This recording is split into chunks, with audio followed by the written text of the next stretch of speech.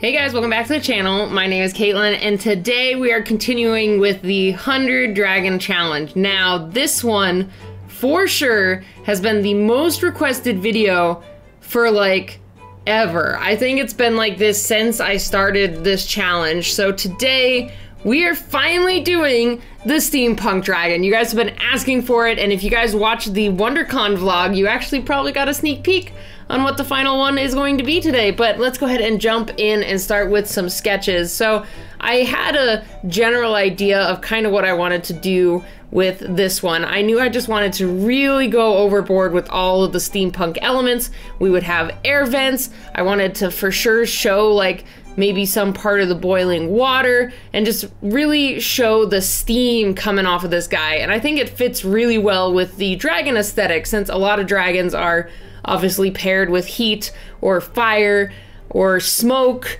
I thought all those things still lended really well to a dragon, so I wanted to make sure those were accentuated. So first I started with more of a, I guess you could say a boxy mechanical one, kind of like an old boxy car, or like old machinery tends to not be like super smooth and slim, kind of like how like modern cars are. So I wanted to really emphasize the boxiness, but then I was like, I kind of like the idea of making him kind of have a pointed face, giving him a particularly kind of like a bird look, like a steampunk bird dragon. And I realize now that I'm recording this, I think I must have been like subconsciously inspired by the giant bird that's in the BioShock game. Like, I just remembered that just now because I was comparing this to a bird shape.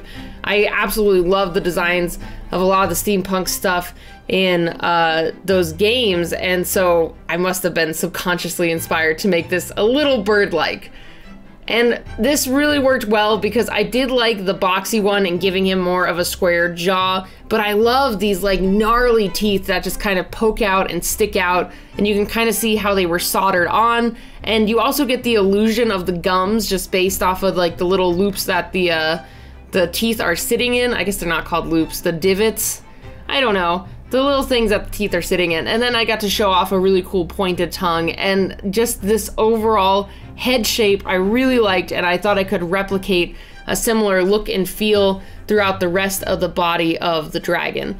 So I did kind of a little bit of a rough sketch. I knew I wanted him to be kind of more like a Asian lung design. I could foresee this being in a really cool like comic, maybe some type of steampunk China would be really cool, like when we had the colonialization, there we go, of China. This would be a really cool thing for some worker to have.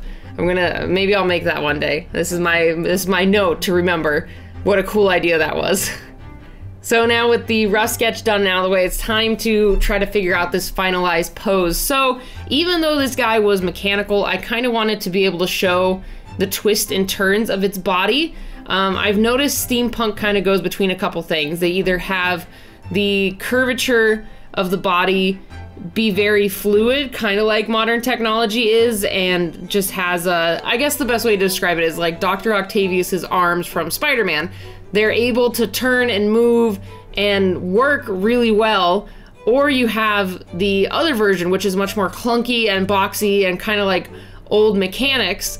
And I wanted something that was a nice in-between. I didn't want just like super clunky big guy, and I didn't want it to be super smooth and modern. I was like, I think we can get a nice in-between, which I felt we did. Like the body still kind of follows the smooth, I can't think of the word. There's a car term that I'm thinking of, but I cannot place it. But I guess aerodynamic, not aerodynamic. That's not the right word either. But you know, something that could move really well and efficiently, I thought would work really nicely for the body. But then I added a lot of aspects that felt like a more clunky old technology steampunk. Like the legs, I added a lot of big gears and like what looks like clockwork on it. A lot of people at WonderCon actually called this the clockwork dragon, and I'm like, no, that's fair. I put a giant clock on its face, and it just has all these like cool little gears all over it. So I for sure wanted to add those clunky bits, and then even its chest has the big plates going up and down it.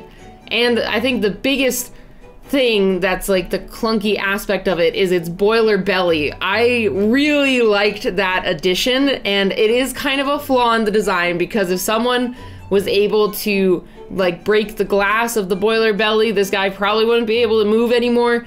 But it still was a really fun aspect to add for sure, and I think it adds a really nice touch to this guy.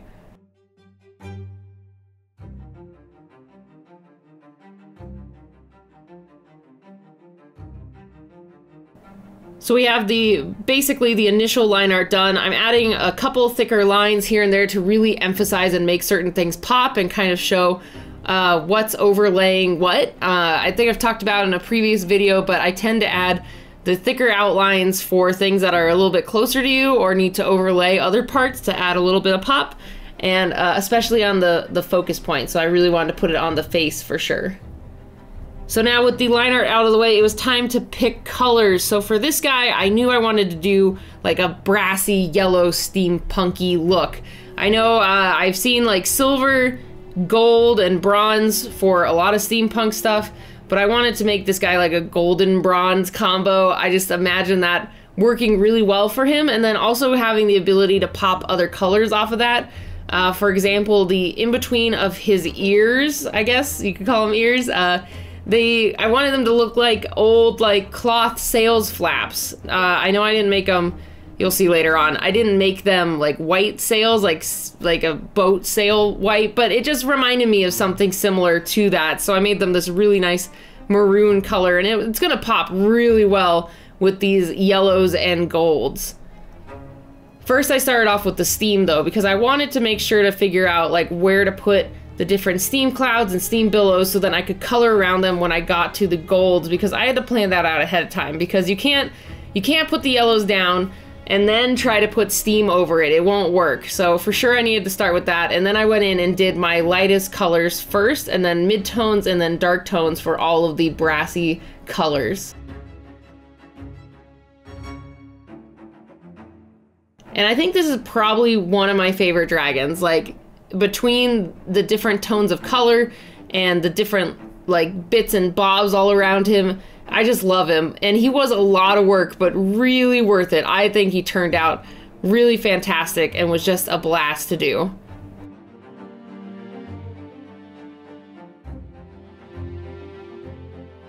And then it was also fun with the shading and using the copics. I could add like kind of what looks like scuff marks or like scratches. You can add like little divots and texture to the metal by just adding the mid-tone or the dark tone here and there. And I think it worked really well on the chest. I think that's my favorite part for where I added the different tones there. I think it just worked really well, and I was so proud of that part.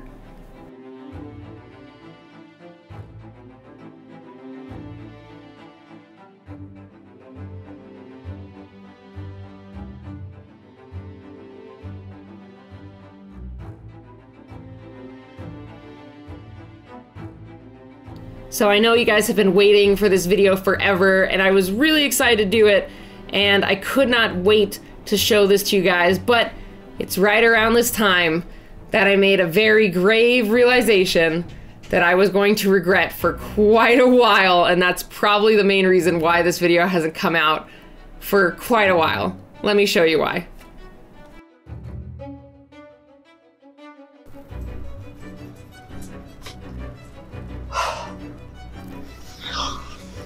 Oh, God.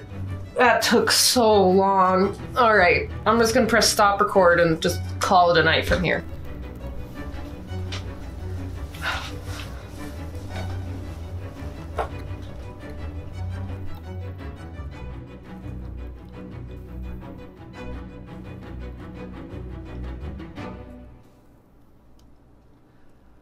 Oh,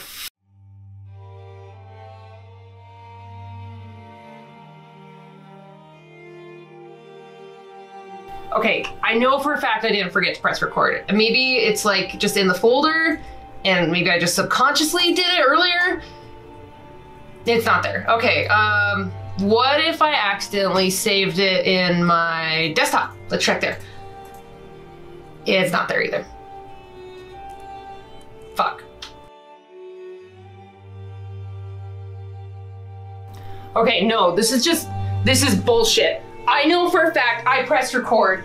You're stupid. Everyone's been asking for this thing over and over. There's been hundreds of comments about this stupid steampunk dragon. It looks great. I forget to press record. I'm fucking pissed because now no one will be able to see my progress. And I'm stuck here with this art piece done and I have no fucking film.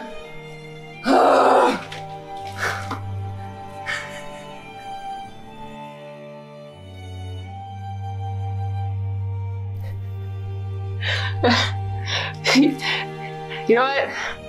I bet I could fake it. I'll just redraw the dragon real quick. It will look just the same. And I can fake it. They won't know the difference at all. And I'm gonna make it work. I'm gonna make it work. I'm gonna make this the best dragon ever. Oh my god. Okay, we'll put the leg here and some horns and the tail.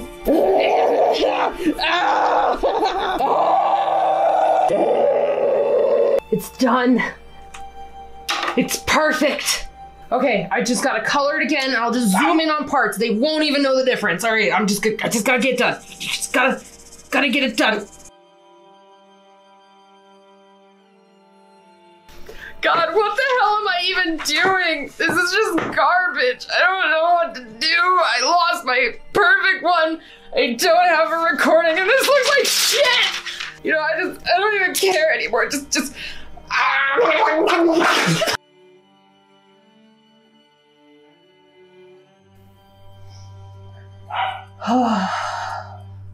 You know, you guys wanted a steampunk dragon, and instead, you get this. Hope you guys enjoyed. Thanks for your patience. I'm sorry I only got half of it recorded, but oh well. Let's look at your guys' entries from last week, shall we?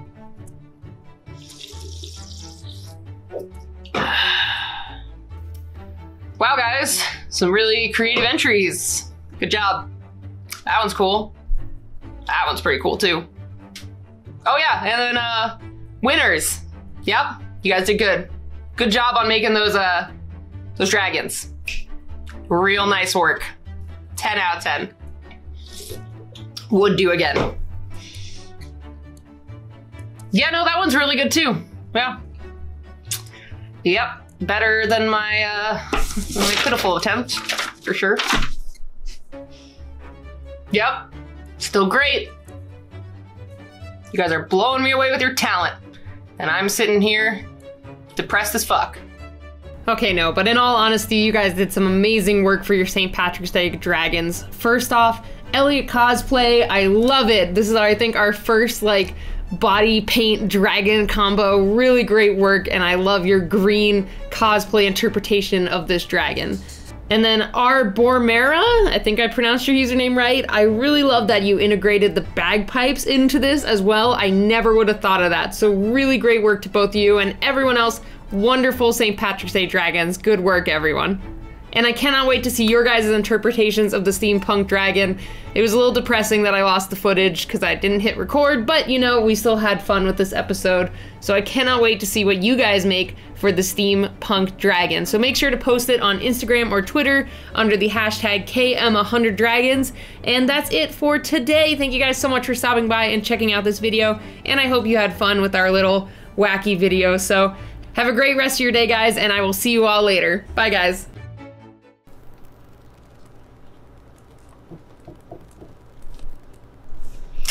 You zooming in and out on me right now? Why you do this? Why you do this? 2, 1. Sorry, give me a second. I need to compose myself after being like... No, this is where you do it.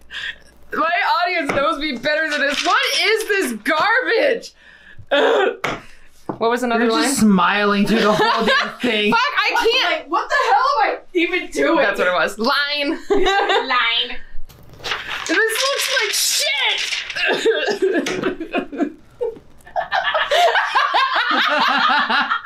I love you flapping the paper. All right, you ready to do the beer? Yep. Sorry, honey. we got enough Just cut. like, If I choke and die, tell my family I you love should them. gargle it. That's what I was gonna do. You ready? Yeah, You good? I'm good. It's the one take. All right. You know, I don't even care anymore. Just.